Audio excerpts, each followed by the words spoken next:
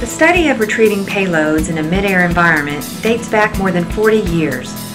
Military personnel, scientists, and industry professionals alike have tried and tested numerous systems designed to minimize landing shock loads and lessen the risk of damage to hardware.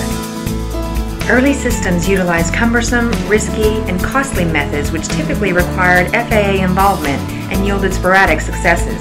Today, mid-air recovery systems have become highly reliable due largely to the advances in parafoil technology.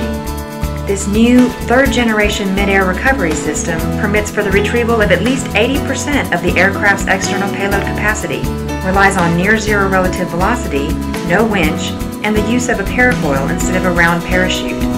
The high-glide, ram air-inflated parafoils allow the pilot to establish a stabilized approach and consistent sight picture necessary for visual advancement and engagement. Also, unlike prior concepts, which mandated an airframe-mounted reel and hook-on-boom, the new system approach requires no helicopter airframe modifications and, subsequently, no FAA involvement.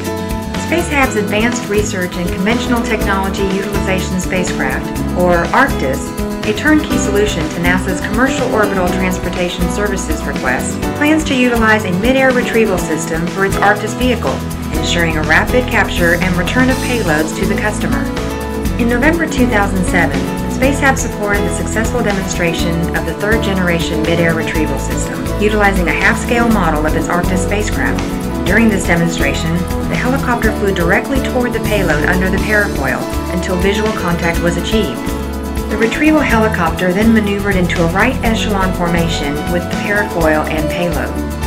Upon completion of the intercept phase, the mid-air retrieval helicopter slid laterally to the right, just past the parafoil center line, stopping once the trailing engagement line rested against the capture hook suspension cable. The helicopter then ascended until the capture hook assembly had engaged the parafoil line. During the pickup maneuver, the helicopter slowly climbed and accelerated past the parafoil. This maneuver pulled a ring slider up the parafoil risers that progressively deflated the parafoil until the helicopter carried the full weight of the payload. The deflating parafoil provided excellent energy absorption during the pickup.